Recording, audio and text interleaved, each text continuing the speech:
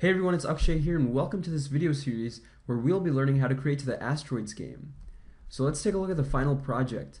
We have the spaceship here, which is our main character or player, and here we have the trigger button. So whenever we press the trigger button, we can fire lasers to destroy the asteroids. So let's play this really quickly, and you can see that we can destroy these asteroids up here, and they spawn at random locations at every 5 seconds. Now this asteroid is following me, so let's destroy it really quick. And if an asteroid hits you, you lose, the background turns red, and that's the end of the game. So let's take a look at the steps we need to take in order to make this game.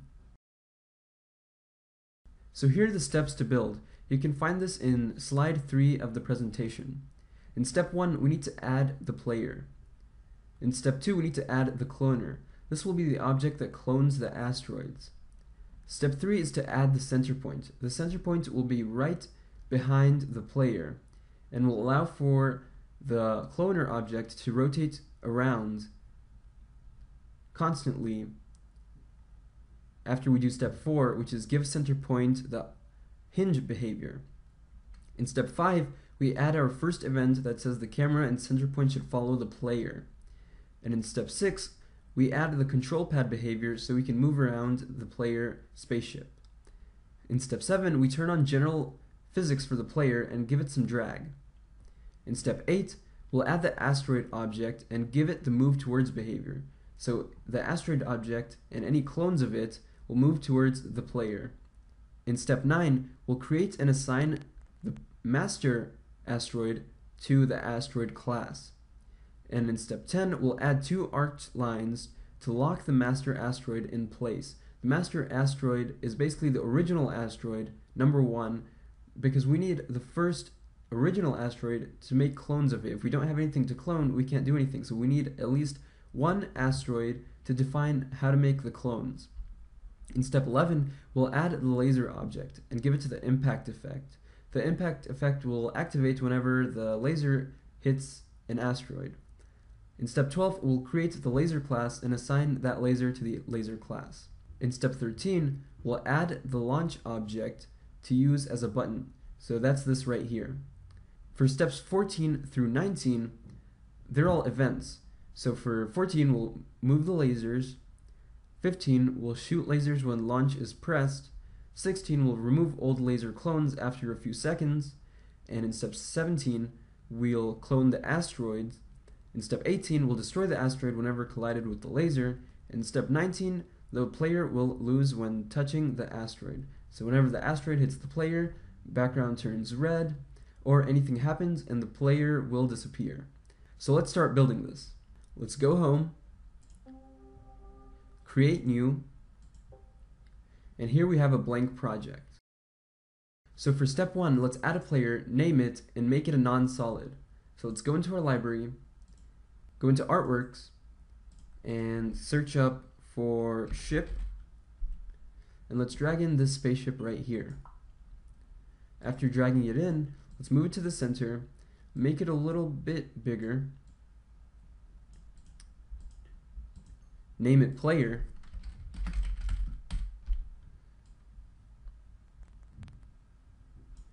and turn the solid off. And that's it for step 1. So for step 2, let's make the cloner object and also make it a non-solid. Let's go into the library, go into basic shapes, and let's select a square, drag it in, and let's change the color to be greenish.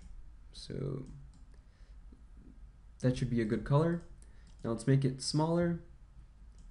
Let's move it right here, and then under appearance, let's turn off the solid for this again. And that's it for step 2. So for step 3, let's add the center point object. Let's go into the library, and this time just drag in a circle. Let's also change the color of this to be greenish, and turn off the solid. Cool. Now let's make it smaller than the player, and have it right here. Now what we also want to do is click on this, go into appearance, and change hidden to on.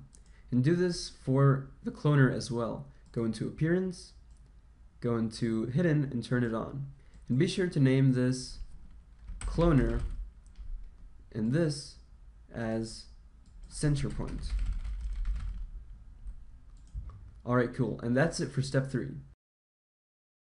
Okay, so for step 4, let's give the center point the behavior, add new behavior, the hinge behavior. Now we want the hinge to be joint to the cloner, and we want the show joint at runtime to be turned off since we don't want to see this blue line. And that's it for step 4. So for step 5, we want the camera and center point to always follow the player. So to do this, let's go into the event manager and say when the player is sensing that it's being seen, yes, let's have the the center point position, set position to object player, and let's have the camera position, set position to object player. Let's press done, and now we're done with step 5. For step 6, let's give the control pad behavior to the player. So click the player, go into behaviors, let's add a new behavior, and let's drag in control pad. Let's change the speed to around 1 meters per second. And let's turn change angle to on, as well as physics. And now let's test it out. So if we press play, we can see that whenever we move, that it changes angles, and the player always stays at the center of the screen. And that's what we want to happen. And now we're done with step 6. So for step 7, we need to turn on general physics for the player. So click on the player, go into physics, let's turn it on, and let's give it a little drag of 6%, and be sure to turn off gravity because we don't want the player to fall down. And that's it for step 7. Okay, so for step 8, we need to add the asteroid and give it a behavior of move towards. So let's go into the library, go under artwork, and let's add an asteroid. There we go, let's drag this into the scene, X out of the library, go into the asteroid, and in behaviors, let's add a new behavior, X out of this asteroid, into behaviors, and let's add the move towards behavior. And let's customize this. So we want the asteroid to move towards the object player. Let's have physics turned on and the active zone set to 25 meters. There we go. And be sure to change the speed to 1.5 meters per second. And that should be it for step 8.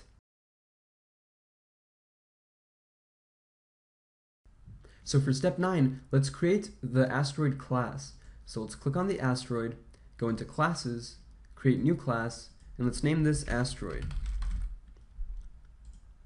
Awesome, so now this main asteroid is in the asteroid class, and that's it for step 9.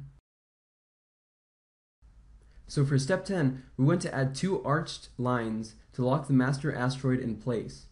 So let's go into the library, and in basic shapes, let's add 2 arched lines.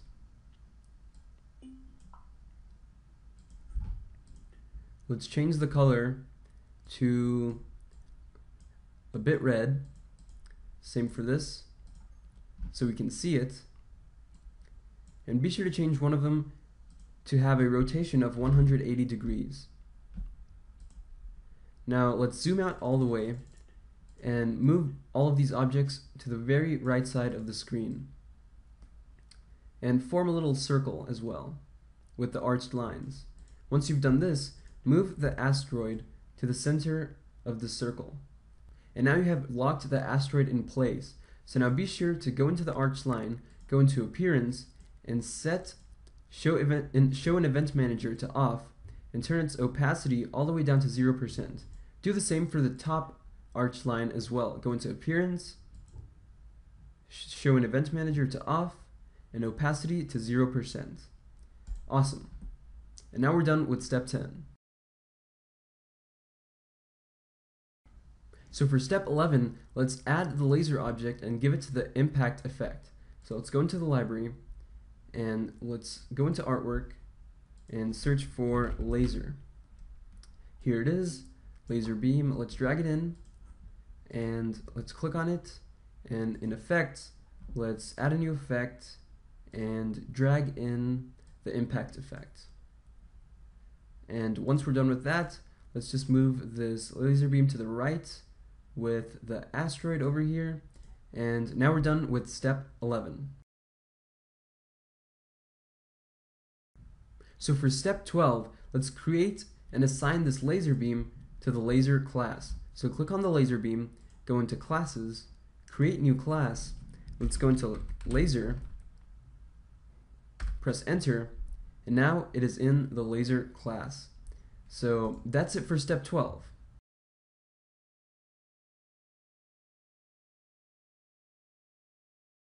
So for step 13, let's add a launch object and add it to the user interface layer. So let's go into the library, let's go into basic shapes and drag in a circle. Let's change the color of the circle to have an appearance of a light blue. That's fine. And let's change the layer here to user interface so that it doesn't interact with the objects in the scene, because we want it to be a button we can click. And let's move it to the bottom right. And once we zoom in all the way to our player, you can see that if we play this button will always stay at the bottom right hand corner. And be sure to name this circle the launch button. And once you're done naming it, you're done with step 13. So now let's get into making all the events. So for step 14, let's make it so the lasers move. So go into the event manager, let's add a new event and say when the laser beam, or actually the laser class, so any laser, if it senses that it's being seen, yes, let's have that affected laser, its movement, move forward over time 5 meters per second. So this will make it so that whenever a laser is on screen, it is moving at 5 meters per second forward. And that's it for step 14. So for step 15, we want to shoot lasers when the launch button is pressed. So let's add a new event and say when the launch button senses that it's being touched down, let's have the player clone object the laser beam. And let's also have the launch button make a sound, play sound, and let's find the shoot sound. And that's it for step 15. So for step 16, we want to remove old laser clones. So let's add a new event and say when a laser runtime has existed for longer than 5 seconds, let's have that laser clone remove itself. And that's it for step 16. For step 17, we want to clone the asteroid every 2 seconds from the cloner. So let's add a new event and say when system runtime repeat every 2 seconds, confirm, do, find the cloner object and say clone object asteroid. And now we're done with step 17.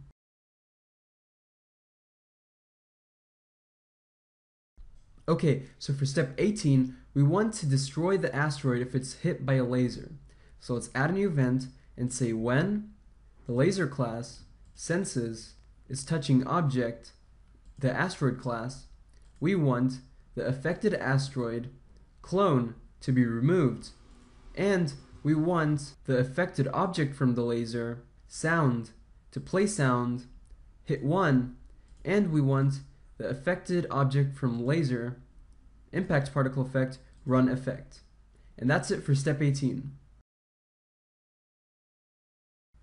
Now onto the last step, step 19.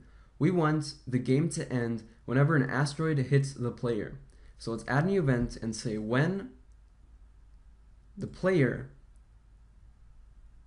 senses is touching object any in the asteroid class, let's change the system global background color to red, and let's have the player appearance set hidden to yes. Let's press done, and let's check out the final project. So now let's check out the final project. If we press play, we can see that we can move around. Whoops, we're already hit by asteroids. So one thing you might want to do is move this cloner a little bit outwards outside of the screen. So let's zoom out. And first, if you want to see exactly what the cloner does and how it moves, let's actually change the appearance to not hidden and press play. You can see that this cloner is spinning. That's how the hinge behavior of the center point works. So let's pause this, make this cloner be hidden again, and let's stretch it out a bit, all the way out here. And let's have the center point be right below the player. And we can make it go under the player by pressing this button right here, which moves it to a layer below. There we go. Now if we zoom back into 100%, move the player to the center, we can see that the asteroids come a little bit more slowly. Let me replay that. And there we go. So now we can move around and shoot these asteroids.